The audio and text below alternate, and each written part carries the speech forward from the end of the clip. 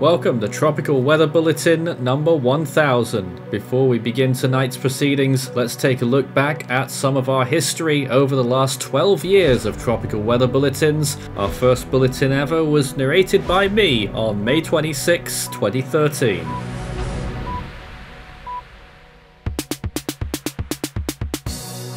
And welcome to your Tropical Weather Bulletin for May the 26th, 2013. It's 6 days until the start of the Atlantic hurricane season. There's all three of them over the Pacific Ocean at the moment. 96p down in the South Pacific, where the season is virtually off limits at this time of year. This is the best track forecaster we can cook up at the moment, according to the latest model. The format underwent a bit of a facelift for the 2014 season, although we didn't produce that many that year. Here's a little look at what it looked like. June the 1st, 2014, and it's the beginning of the Atlantic and Central Pacific hurricane seasons as it heads towards the Eastern Pacific. So let's take a look at the latest satellite imagery, seeing what's going on around the world, just in case there's anything out there. Sri Lanka, and also another one on the other side in the Arabian Sea, but nothing that has developed into an invest or anything like that. So 93E, currently with winds of 30 miles per hour and a pressure of... Bulletins fell out of favour until our famous reboot near the beginning of the 2017 season.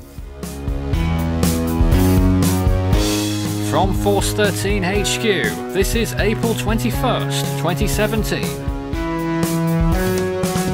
Here's your Tropical Weather Bulletin. Good morning, Friday, April 21st, and we have Tropical Storm Arlene active in the Atlantic. We're issuing updates on that in separate videos south of the Chuuk Islands of Micronesia.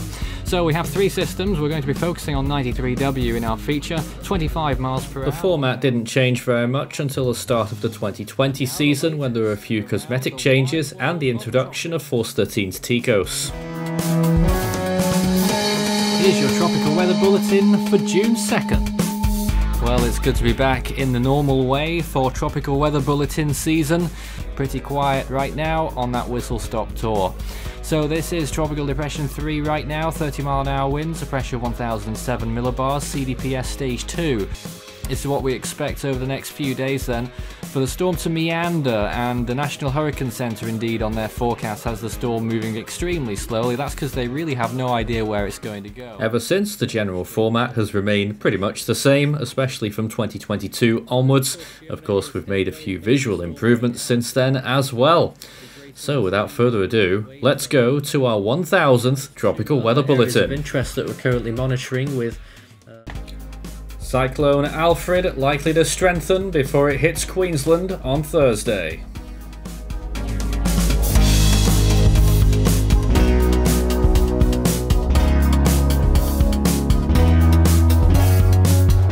And now the latest around the wide world of tropics. Tropical Weather Bulletin for March the 4th. So around the world it is less active than it has been lately, but we still have these two storms active. Alfred we've actually just downgraded to a remnant low because the circulation is pretty much bare and any convection associated with it is now too far away from the centre, but it could still make a comeback and strengthen as it reaches Queensland in the next couple of days. We're looking at possible landfall now just south of Brisbane. Well, looking in the Atlantic, it's 89 days until hurricane season and we have no areas of interest to track. Of course, there is a US severe weather event ongoing today and tomorrow, and possibly the next day as well. In the Eastern Pacific, it's 73 days until hurricane season, and whilst there is a little system there that looks interesting, I can tell you, looking at animated imagery, that it is not rotating in the slightest, so Eastern Pacific weenies back in your bags over there. It's not going to happen. Well, in the Western Pacific, we're taking a look at one or two little systems there in the very deep tropics, throwing up some thunderstorms around the Palau region heading towards the Philippine Islands, but really not too much to talk about in terms of organised activity. North Indian Ocean is a pretty similar story. A few clouds around the peripheries of the coastline there of Sri Lanka and also along the southern tip of India, but overall a very quiet picture here in the North Indian Ocean too. So the activity, of course, in the southern hemisphere once again, and it's the southwest Indian Ocean where we still have Hyundai active. We haven't changed those percentage chances compared to yesterday. I actually thought we might have seen an upgrade today, but still 40% and 50% for those systems from left to right. Still the remnants of Garance down there as well, way down in the higher latitudes. So in the Australian region, don't be put off by Alfred there being an X now rather than a circled tropical cyclone. It could still deliver some significant winds and heavy rainfall to the whole region of southeastern Queensland and northeastern New South Wales. And we're going to take a proper look at it now. Interestingly, it has moved quite far east. It is now closer to Lord Howe Island than it is to Queensland, 485 kilometres. 574 from Point Lookout, which is near Brisbane, 593 from Gold Coast, 624 from Brisbane itself, the city, and 730 from Toowoomba inland. Well, there's still good model agreement that the storm will turn westwards and strengthen again on its approach towards the region and then make landfall probably Thursday and then move inland quite quickly and die off. Let's check out satellite imagery across the tropics right now. Of course, first off, looking at Alfred, still moving southeasterly at this point, which is quite key actually, because sea surface temperatures are much lower the further out it goes before it starts to turn back towards land again. And that means there's less energy for the storm to take on, and that is quite clear as we look at this satellite imagery. Not only that, it appears to be getting less symmetrical as well as we look towards the southern side of that swirl there. It's just a naked swirl now with low-level cloud. All of that convection is well gone, mainly down towards the south side, what's left of it, and so far away that we don't really feel it's actually a tropical cyclone anymore. Look at that dry air. You can't even see the low-level circulation on that viewpoint as we look at the water vapor. And there it is, you can see it vaguely on the enhanced infrared imagery. What you can see on the left-hand side there as well is that hardly any precipitation is reaching the coast at this point. A few little possible storms starting to flare up there in the northeasternmost part of Queensland, New South Wales into Queensland. But at the moment, the storm's still moving southeastwards. It will still have some decent winds present. About 12 hours ago, there were actually still 60 to 65 mile per hour winds detected by ASCAT. There's some radar, what we could see from the sensor viewpoint, not much at that view. Now this is Hyundai, Cyclone Hyundai, which is actually still going and looking better than Alfred is at this point. Both systems on their way out. This one is obviously moving away from Madagascar now at this point. There were some extra storms there over the southern part of Madagascar in relation with the band, the trailing band of Hyundai. But dry air is getting closer to this one too, so I expect that we'll be seeing the final throes of this one very shortly. Next 24 to 48 hours, Hyundai will probably be away, and it will drop down towards the south quite quickly. Looking at some basin-wide views then, or regional views, this is the US East Coast. There's some more storms on the way, an enhanced risk today and tomorrow, with a massive 10% tornado risk actually across the southern United States. Here's the Eastern Pacific, where you can see a ghost of a system there. If it was peak season, or even in the season at all, that would probably become a tropical cyclone. And this is the Western Pacific, a little flare-up down there as well, not far from Palau, towards the southwest of Palau actually, throwing up some decent convective activity, and a couple storms there just off Catanduanes in the Philippines too. This is the North Indian Ocean, where there's some cloud cover building, pushing northerly slowly over southern India. Probably not much rain in that. Looking at the infrared view across the whole southwest Indian Ocean region, we'll be looking out for that next invest forming in that massive cluster of clouds towards the top right then on that imagery there. And now looking at this one, you can still see tons of convection on the southern side of Alfred, very far away from the centre though, I must stress, and most of it still offshore. Lord Howe Island actually probably getting the worst conditions from the storm out of any land areas. And this is the South Pacific, showing an array of clouds and thunderstorms east of Fiji near Tonga actually. That's partly associated with ex-Seru, which is actually still traceable as well. Well, sea surface temperatures are holding pretty steady near their minimums for the time of year in the Atlantic, already getting to 28 degrees off the tip of Central America though. And the Western Pacific also looking fairly good as well as we look at it here around the Philippine Islands, 28 degrees plus in quite a few spots already at this early stage of the year. Southwest Indian Ocean, still plenty of heat to the northeast of Mauritius. That's now probably the best spot to look at after those temperatures decrease a little off Madagascar after the passage of Hyundai. And around Australia, well, this image tells you 1,000 words really. Huge heat content there along the northern side of Australia. A bit of a cool spot now in the Coral Sea after Alfred, and Alfred itself over temperatures of around 25 degrees Celsius right now.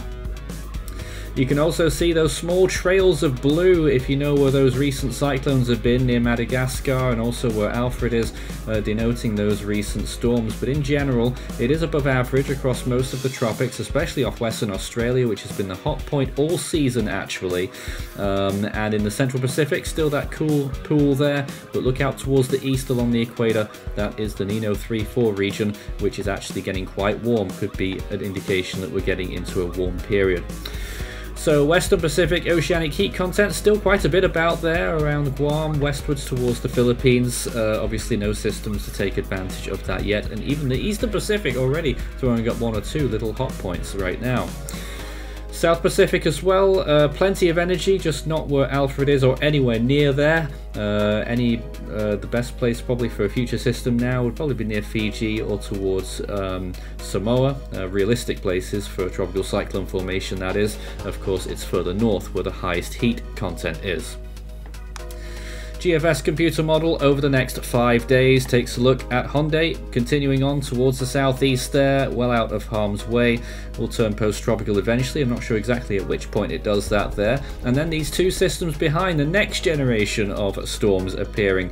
And we're giving moderate chances to both of those. GFS quite confident that both of them will actually reach hurricane equivalent status. The easterly one should remain out at sea and look quite pleasant, quite large too, but the one towards the left-hand side we'll cover in a minute hits Madagascar.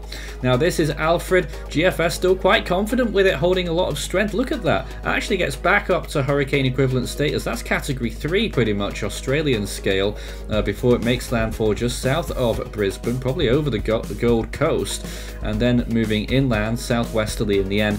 I'm not convinced it's going to be as strong as that, but obviously take preparations. It could get pretty windy and wild at times. It's still a very broad system. Southern side will be the strongest. Looking at rainfall expectations as well, listen up very carefully on this one, because the Brisbane area, those rainfall estimates have dropped drastically. Now looking at probably maybe 60 millimeters of rainfall total, whereas the forecast models 2 days ago were calling for nearly 400 millimeters. But places further south still getting up towards those values. So along the border between Queensland and New South Wales, and then for a big area south of there, mainly New South Wales more than Queensland now, looking at the rain threat there, with quite a few places getting between 300 and 400 millimeters total. So let's take a look at the longer range, day 5 through 10, and you can see those two storms once again. The left-hand side one past Madagascar into the Mozambique Channel. The sweet spot there becoming a very powerful cyclone. That is probably a category 4 on the Saffir-Simpson scale, starting to turn towards the east towards the end of that 10-day period as it feels the recurve. And then off it goes. Is that possibly a landfall in Madagascar there near peak intensity? Yes, it very well is, but that is getting towards long range. Scan the barcode and that will take you through to the Forster Team merch store where you can check out everything that's going on right now. And needless to say, this is our 1000th Tropical Weather Bulletin. As soon as Alfred is out of the way, we will be streaming a very long live stream that's going to take over 5 days, showing you every Tropical Weather Bulletin that we've done. Well, most of them, about 700 and something of them, will be shown back to back. Now this is the Scilly range, day 10 to 16, so we see what happens with that cyclone afterwards. With all of that energy, it turns post-tropical into a massive extratropical cyclone there. I mean, that is not out of the realms of possibility. Thankfully for Mauritius and Reunion, it misses there and it swings southwards instead. Huge system southeast of South Africa, still holding intensity quite readily there as it passes down towards the southeast and then curves back up again in the end. Well, on this day, March 4th, 1982, we had two Category 1 Sappho-Simpson cyclones active. That would be borderline Category 3 on the Australian scale, and they both began with an I. Ian and Isaac. Caused much confusion, actually, I think. Certainly did for me, looking back at it.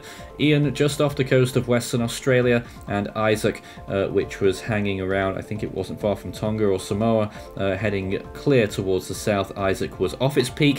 Ian was near its peak there, straddling the coast of Western Australia for several days, had an erratic track. Well, back to today, March the 4th, 18 storms so far around the world. It's been a little while since we had our last one, but we've had plenty of activity. At one point we had 6 storms active. In the Atlantic, the first name this year is Andrea. In the Eastern Pacific, Alvin, and in the Central Pacific, Iona. In the Western Pacific, as we wait for our first Northern Hemisphere storm, the next name there is Wutip. My guess is it's probably going to happen there. The next Northern Hemisphere storm, North Indian Ocean, it's Shakti. So our bulletins will continue after our incredible feat there. It's taken long enough. In the Australian region, the next name now is Courtney, the Southwest Indian Ocean, Yvonne, and in the South Pacific, it will be Tam. We'll be back again with another tropical weather bulletin tomorrow night. Become an ultimate fan today.